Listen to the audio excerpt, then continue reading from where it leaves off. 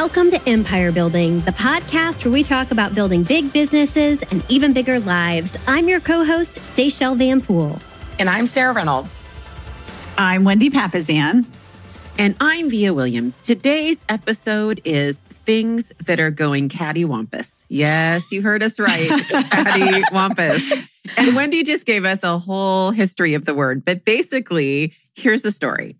It's things that are going askew in our lives, because that is the definition of cattywampus. And what happened is we came to a recording session and no one had written anything because we are so busy and so overwhelmed, a little bit stressed, and there's a whole bunch of different reasons for it. So we decided we were just going to walk through what's stressing us out right now. Like, what are we going through? How are we talking about it? How are we processing it? How are we tackling it? Is that right, ladies? Did I get that right? Yes. Yes. Although you did say a little bit stressed, and I think that's a very I was trying generous to make us understatement. Yeah. Well, because I actually had the same thought, because I was thinking, I think that's every episode. Like when we come, we all have those things going on. Except that shows how off we are right now. Like how cattywampus we are right now. Totally. Yeah, that doesn't make sense. Well, and I would say that underlying all of it is this feeling of we're all emerging from our pandemic era. There's a lot of things that are changing. We're all in an incredibly insane real estate market. And those two things kind of underlie everything, right? And in addition to that, we've got other stuff going on. So Sarah, why don't you start? Why don't you tell us what's going on with you? Well, I am extremely overwhelmed, both personally and of course, work-wise. We've had amazing growth in our business, which is awesome. And my husband sat me down 2 nights ago and he was reading The Leaders That Last book. And he said, it dawned on me that your business has grown tremendously in the last couple of years and you have not redefined your role in a long time. And part of why you're feeling overwhelmed is you're now doing 5 other jobs again, based on the size of the business. And he's like, you have to redefine your role or this is not sustainable. Just to tell our listeners where you were 2.5 years ago, maybe with what your team looked like, what your sales production was, and then what it looks like now. So as a reference point. Okay. So 2 years ago, so we were looking at 2019. So 2 years ago, we did about $9.8 million in gross commission income. That was about, 500. No, that was the year we did 750 families served. I don't do volume as much. That's okay. But those are the numbers. Then right now we're pacing at 25 million gross commission income. We're in multiple markets that we weren't in 2 years ago. So there's multiple businesses in addition to our current business. And right now we're pacing about 2,000 families served. Yeah. In my roles. That's amazing. Almost triple. Yeah. So triple. It's exciting, but it is, right now, I would say it's not worth it, how I'm feeling, to be honest, because of how overwhelmed and lack of sleep and everything I have going on. So I have a big thing I'm doing this weekend. I'm going to take some white space time and I'm just going to write down what I love about what I do right now. And that's going to be my new job description, what I don't like about what I do.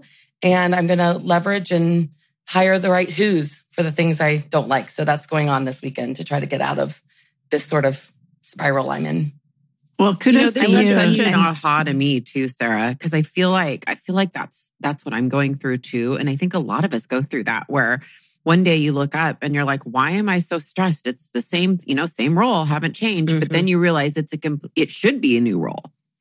Well, the thing, and sometimes it's like people, our husbands know us so well, right? And he was like, it feels like you are not willing to admit you need help, which is so crazy because we go through that sort of in the beginning of building a team, like this anxiety over it. And then you go through all those things again, the same sort of like emotions, the same. And he's like, you got it. And he pinned it as a little bit of pride, which was like eye-opening, but I think he was right. The more I thought about it, like you need more help. Like you cannot run this kind of size of company by yourself. And I'm not doing it by myself, to be very clear. I have not done this growth by myself, but I need a higher level leadership across the board. So yeah, But thank you. Well, and I would ask you, how many people report to you directly?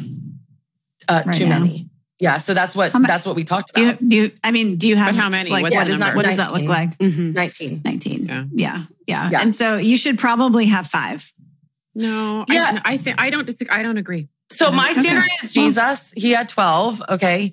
But I'm not Jesus, clearly. So I say 10 to 11 is my that's Seychelles. Seychelles is actually Jesus. Yeah, exactly. Yes. Yeah.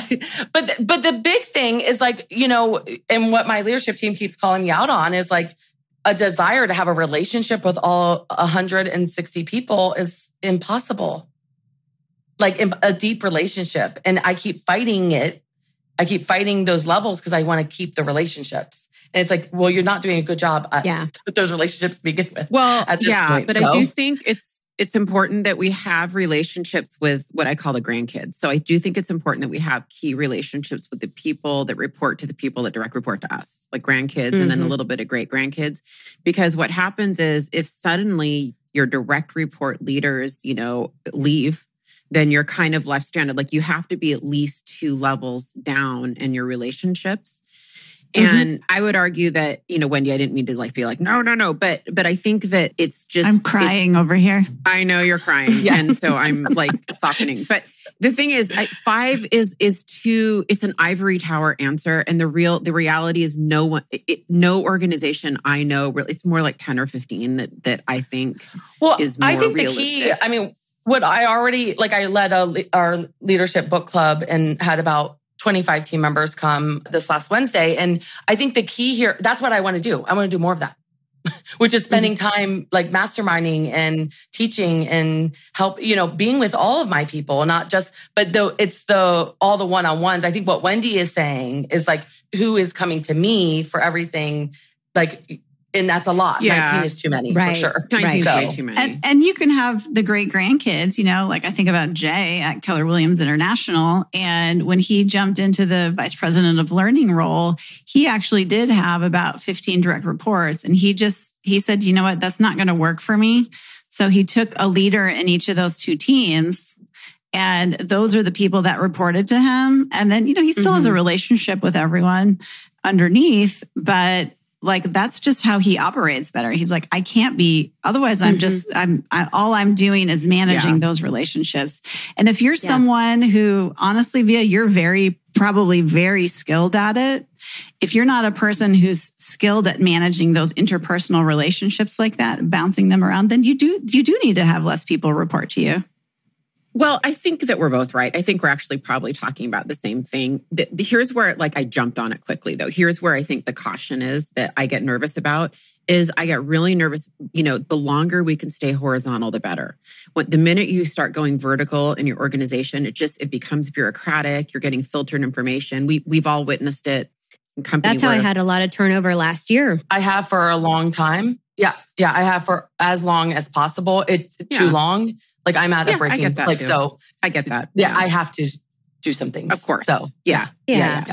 I did the opposite though, and I went vertical too quickly and then lost relationships with a lot of my key people because I allowed the person in between me and them to do that. And that was, to Via's cautionary tale, I lost the trust of the organization below that because the person in between wasn't succeeding at as high of a level as they needed to. Yeah. And that was actually how I had kind of my big, massive team failure last year. And, and it's on me. I own that. I'm not shying away from the fact that it was my failure as a leader that caused some of that.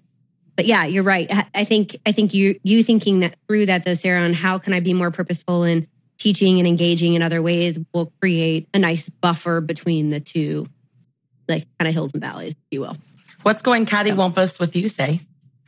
I feel like I probably have been the most conservative of our empire building crew over the last year with COVID, where we have almost been sheltered in place for a year. And I've been leading my team exclusively virtually, hiring virtually, schooling virtually, everything. I have not been on a plane or really been in any sort of a group setting in a year.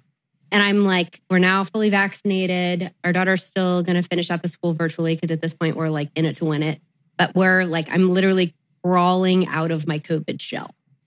I feel I have been Hermit the Crab and I'm coming out of my COVID shell. And it's I'm having to relearn how to set schedules. I'm having to relearn how to set boundaries. Like being in public is like really weird. I feel like I'm just like this different human kind of coming out. And I'm like having to recalibrate everything right now. And so kind of back to where we were last year. Are you going are you doing steps or? Yeah, I mean, it's definitely baby steps. I'm not just that like girl that goes to, away from home to college for the first time and is like, wow, like that's not what's happening over here. I was going to say that could be very scary. No. But I mean, even just, like this is an example, like we had it, like, with my dad's Parkinson's, we just had to be so freaking careful. And so like we actually had a play date at a friend's house yesterday inside without masks on, like for the first time. And like that to me is like college crazy right now. Have you gone to like restaurants or anything yet? No. Because if you're vaccinated, aren't you? Didn't they say Pfizer's like 100% now? It's in the 90s for sure. Yeah. I mean, it's sort of that, like to what Sarah was saying, though, it's like slowly, like kind of unpeeling the onion back. Like, and the other thing too is like our kids still aren't vaccinated, So I'm also kind of mindful of that too. If we have a lot of like neurological and like underlying DNA stuff in our family, it's like, how much do I really want to test those systems on my kid? So, and I know a lot of people listening to this are going to be like, wow, Seychelle, you're kind of like a weirdo. So that's cool. But, No, I don't think you're a weirdo. I think that a lot of us that are kind of chargers and hard drivers haven't really processed what we've even gone through in the last year because we've been doing what we always do, which is go, produce, make it happen. Yeah. And, Gus, my 16-year-old son, so in Texas, you can get vaccinated when you're 16 now. And I got a last minute appointment for him. And when I was there with him, I just started to cry. I'm going to cry now. I didn't even realize all that emotion that was there inside me around that as a mom. I mean, I'm going to cry. It's all there. We've all been so scared for the people in our lives.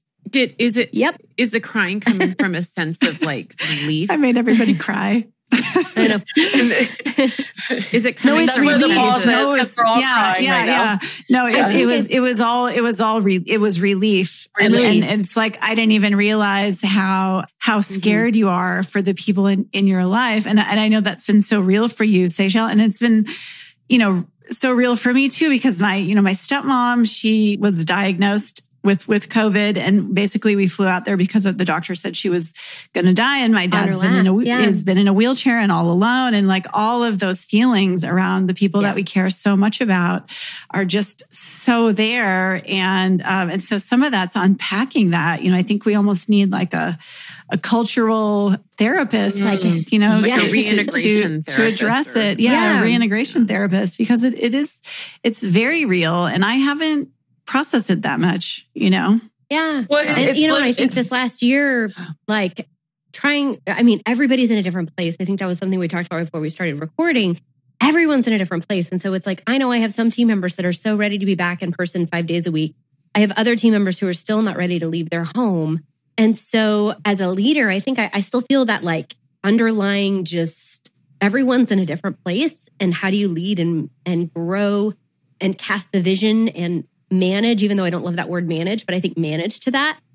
And then, on top of that, just like having a 7-year-old and like a marriage and wealth building and a lake house that's under construction and just like, in Michigan, when you're in Texas and all the things, it just like Wendy and I were texting this morning and she was like, how are you? And I was like, I'm in it. And she was like, specifically what? And I was like, all of it. Like, there's not one area. I was like, I don't have one area. Lots of subsequent text messages. I was like, do you want a journal? I can send you my journal notes. But no, I am. The one thing I will say that I have gotten back into is reclaiming my body, which like just getting back into making sure I'm running at least 2 miles a day again has been sort of my like, I actually get to listen to us on our podcast. I love that. On part of my run. But it's that for me has been sort of my like reclaiming a sense of myself again for the first time in a year. And that really has been in the last like 3 weeks. So that feels good. I've often like found in times where I've gotten fit or lost weight that it's a control thing, that it feels like there are times where that's the only thing I can control. Yes. When everything around me is just crazy that I feel in control when I can do that, Speaking of someone who has really gone to great lengths to do that, though, in the last year, Via, you really have done that. So how are you right now? Yeah, I mean, my health journey, it's never going to be a straight line up or down. Yeah. It's always going to kind of be a wavy one. I lost 70 pounds, I don't know, 3-4 years ago, and I really kept it off well. I mean, I kept it off for a few years. And then I got injured and had vertebrae surgery, which isn't an excuse, by the way, but it is what the bottom line is. It is kind of what caused me to get out of those habits. Mm-hmm. Mm-hmm. And then, I started a new role, kind of changed my life around in 2018, gained 20. And then I gained another 20. And then COVID happened. The next thing I know, I'm plus 50 of the 70. And then COVID happens and I gain the last 20 to hit me exactly to the same weight that I was before I lost. You did? Mm-hmm. I didn't realize that. I didn't. Well, because it was gradual. See, that's the thing. Yeah. It was like kind of gradually and then suddenly I was there. And suddenly. So then, when we were kind of pulling out of that first COVID thing and we were kind of going into the fall where it kind of was the first little mini reopen or whatever, I started 75 hard. And that's when I lost like 31 pounds. It was pretty crazy. And then I started round 2 of 75 hard in January. And bottom line is I've lost 40 of the 70. But the reality is it's probably bounced up a little bit because I've noticed over the last month, I'm kind of just falling back again. So, and that's kind of what I do. And I tend to take little breathers and then I'll kind of go the next round, right? I'll kind of go hard. But so I don't think I'm in a good place actually right now with my health, but I don't think it's permanent. Well, change is hard. And well, yeah. And there are so many habits that we adopted as a result of the pandemic, even just like putting on your mask when you're going to the store. Yeah. So we've spent the last year, coming up with these new habits. Like, what do we give someone an elbow bump instead of shaking their hand? What do we do? And so now we have to go back and do all of that again. And change is so hard. 70% of the world, if you study the DISC, is a high S. And their number one fear is change. And so, and we're none of us are high S's. And that's the world around us right now. And we've got people on our team that are like that. And so we're feeling some of that energy and angst and trying to figure out what the new habits are. And for a lot of us, we're like Via, like I know for me, we got into some terrible habits health-wise this past year. Basically eating a bar of chocolate before we went to bed, not walking the dog as much, and a lot of stress, not sleeping, all of those things. And so Jay and I are also on we started a diet and it's been super hard. I mean, these last 2 weeks we started like a keto type diet and my body is not liking it, Jay, the first 2 weeks, sleeping. First 2 weeks are the hardest of that. Jay texted me, goes, man, this keto flu is no joke, right? And I said, Jay, you don't want to hear this. It took 3 weeks and 4 days for me to get out of that when I did it. That's a long time. But when I did, it was and great. Of course, Jay lost 10 pounds the first. Of course he did. Of course he did. Yeah. Including 4 pounds of fat. I'm like, come on. What? Yeah. It's not fair. Okay.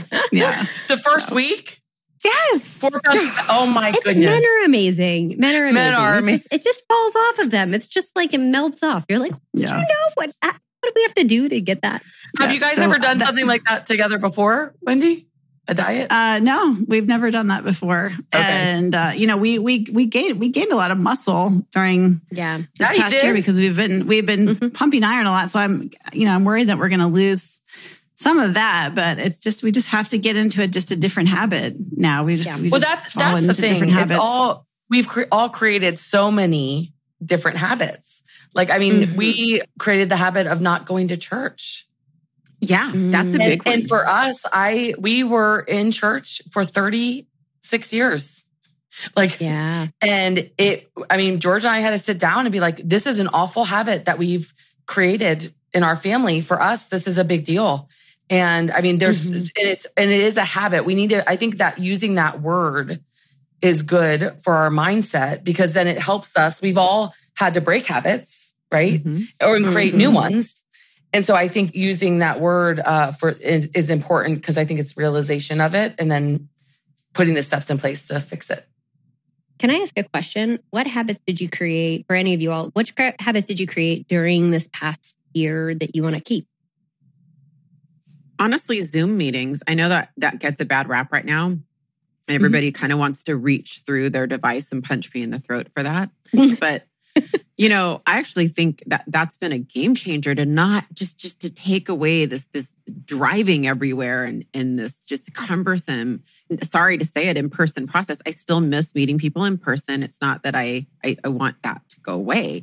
But I mean, 75% of my meetings can be Zoom now. Yeah. And I think that's a good I miss the hug from meetings, but I actually think we're far more effective on Zoom. Well, speaking of Zoom, like recording this podcast this way, remember when we first started, we were talking about how often we were going to have to fly to Austin. Like once a month or whatever. Once a month, yeah. Like this habit of doing the podcast on Fridays in our homes or in our offices, that's for sure one we're keeping. So for sure. What other one that I love that I learned from Via was just instead of doing some Zooms, doing some conference calls and taking the dog on a long walk while I do it and being able to do those for exercise, like the walk and meet at the same time, whether it's in person or on the phone. Walk and talk. The walk and talk. I love a walk and talk. Yeah. Yeah. Well, I think it's trying to figuring out like who's on your team, who prefers to work virtually, who wants to work in person. And it's been interesting. I've been hiring for a new position on our team, and the candidates feel very strongly one way or the other. And so it's almost something that we're probably going to have to take into consideration moving forward, because there's going to be some opportunities that are okay with remote and some people that some opportunities that they have to be there in person. And you're going to get candidates who gravitate towards both. And so that's going to be a question that you're going to have to ask, because a lot more companies are going to be a lot more remote. And I just want to, I'm on sort of probably the other end of say on things. Right. Which I think it's good, because that shows our people, like that's the same thing. Like we have, my dad labeled green, yellow, red, and then making sure you're leading each group based on sort of who they are, which helped me when he shared that with me. But it's also okay. And explain that, Sarah. Explain that. Yeah, that's a good explanation. So my dad's a pastor of a pretty large church and a remarkable leader. And, he shared with me that for the church members, what he did is he came up with a sort of labeling system of green are people that are wanting to see people in person, have been wanting the whole time, are sort of on the other end. Some of them not believing things that the media is saying, or, there's all kinds of extremes there as well. And then yellow or sort of in between that. And then red or like, say would be in red of like stay home, shelter in place. And so what he did was he put all of the people, and then he made sure that he was leading them based on who they were. Oh, I love that. I think that was powerful for me, because when in the beginning, I was leading people all on red. I was treating our whole organization, everyone. In the green, we're having we're having a lot of problems that I was not seeing. Yeah, and so that was really eye-opening for me. But now I don't remember what was the point of me sharing that. I'm sorry. Well, I think it was that you and I are on different ends of that. Like as far as where we have been personally, like you've been almost in the office the whole time. I'm just speaking to the leaders here that are listening. It's okay to like say you. Part of the right of being the leader is it's your company. Like, so it's also okay. There are differences, but I would encourage people, it works the way we say it works. So if you do want in person, if you do, then you just put that in the ad and you make sure it's like you have permission to do that. And I think that is not what people are hearing right now. And I think people do need to hear like Say has permission to lead the way that she wants her company led. And I have permission to lead the way that I want my company led. And if you feel like that's the best thing for your organization, then make the hard decision and move forward with it.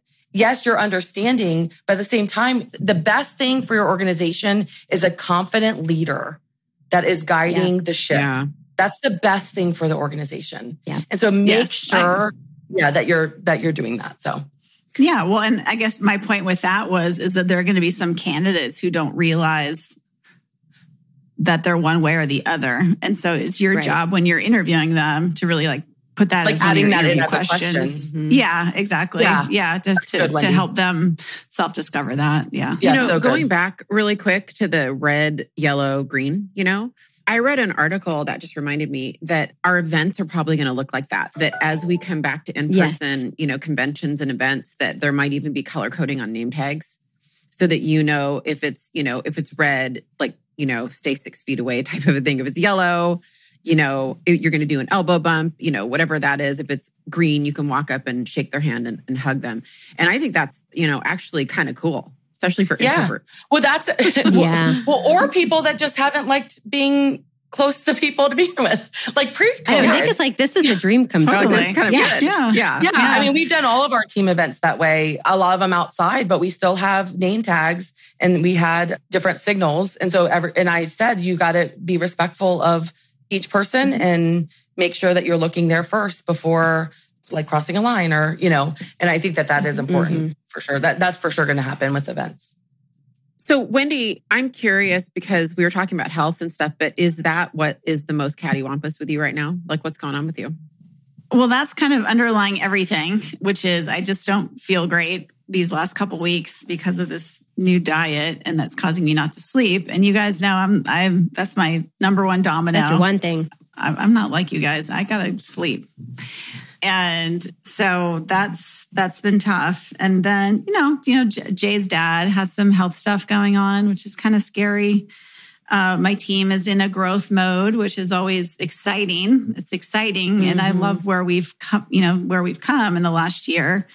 But it's always more work when there's new people and we're growing and things like that. And then honestly, for me, it's this kind of underlying restlessness about, I feel like, this is going to sound terrible, but in a way, this past year for me has been like captivity. I'm like the mountain lion that's been feeling caged. And I've just suppressed all that and it's all fine and it's okay. And I've got this like burgeoning sense of like, I need to get out of the cage right now. And I'm feeling it in such a way. And this is just me like being real vulnerable right here. I'm almost like want to completely get out of everything. I'm having, and you guys all feel this when you're running your teams where you're like, I'm done. This is too much. I don't like this anymore. I don't like anything that I'm doing. And it's not that. And I'm working with my coach to really figure that out because the way I enjoy my team is I come back, I do the work, I get to travel, I get to speak, I get to get out during the day, I get to meet people, and I haven't been doing that. And so it's like a whole year of that is compressed. And so I'm feeling like that complete restlessness, and I just want to do new stuff. And I can't right now because I got to focus on my team. So there's just a lot of like inner conflict. And it's like I hate to like whinge about it, because a lot of people have a lot of like real serious problems, but I think probably other people are feeling that way too, I think so. I think it's just a matter of where you are. I don't think there's right or wrong. I think it's just a matter of where you are. And that's okay to, as you beautifully say all the time, we give you full permission to be where you are right now. Mm-hmm. And I think for a lot of us that are high drivers and entrepreneurs, that when you said caged, right, in captivity, that so resonated with me of like, I have felt trapped for the last year. And I have been growing a company despite that feeling. And our team has been growing. And, it's this strange feeling where you have all this growth happening and you're trying to figure out how to manage it in the middle of it. And I think we're starting to all of a sudden turn around and realize there's all these emotions that we haven't ever given ourselves permission to feel. Yeah, well, you can't see me, but I'm crying again. So there you go. Well, I just have to say vulnerability looks beautiful on Wendy Papazian. Seeing your heart right now is amazing. And we fully give you permission to be free. Take some time and go do what you want to do. And you have done a phenomenal job leading over the last year. Phenomenal. in watching your growth. Not just your team, but like the ugly. I'm ugly crying. And all these boards. Yeah, it's time for a break, Wendy. Yeah. It's time. When you hit your limit, and it's okay that you have. You've not only, just to emphasize what these gals have said, you've not just led your team, you've led us. Yeah. You've led the dolls. Our company Amplify, we just kind of peaked at this huge experience where we hired an executive director and the come down from that. And you led that too. And Wendy did that. Just to be Wendy clear. We did hire, but Wendy is who followed that long step process that we've taught on hiring, which is a lot of work. And just having permission to be free, I think, allows for us not to also make decisions in the moment too, but other than the decision to go do what you want for a period of time and then recircle back and maybe do like me. We can be doing our job descriptions together again. Well, this was an awesome off the cuff episode, ladies. And, I'm glad that we did it. I'm glad we just kind of recorded what was going on in our lives. It was unscripted, unfiltered, right? And this is almost, I would say, the most like someone was eavesdropping on us episode we've ever done. This is just how we talk. This could be that. But, just to kind of go back a little bit, I love what Sarah said about, hey, my role has to evolve as my company and my world has evolved. And just taking a look at that. And I think that's a whole episode that I'd like to propose us doing. I think that's great. I love, Seychelle and Wendy's raw talk about, coming out of COVID quarantine, basically, and what that feels like, what it feels like to literally come out of your cage, and reemerge into society. I think we're all feeling it to some degree. I love what Sarah and her dad are doing with the red, yellow, and green. And it's just like that reframeworks for me. Everyone's kind of in one of those color codes really with COVID. And so I love being purposeful about, okay, what's my approach with each one? Because I'm not so sure I am purposeful about each of those. So I think that's really, really great. Yeah, you made one last good point too that I'll throw into the wrap, which is we all are feeling like we want something that we can take control of right now. Yeah. And for many of us, it's our bodies, it's our schedules, health, right? And so, I appreciate you sharing your journey with that too. Yeah, oh, thank you. Yeah, that's to me about setting new habits in this new world that we're in, and what does it look like? And we're all kind of trying to feel our way a little bit. It definitely feels like transition time, and like we're waiting with anticipation for what it's all going to look like, right? So once again, thank you all of our listeners for listening and supporting us on Empire Building, and we will see you next week. Bye, guys. Bye, guys. Bye, guys. Thanks for listening to Empire Building. If you like what you heard, join our tribe by subscribing on your favorite podcast platform and help us spread the word by leaving a 5-star rating and review. Until next time, wishing you a life worth living, and remember, you are an empire builder.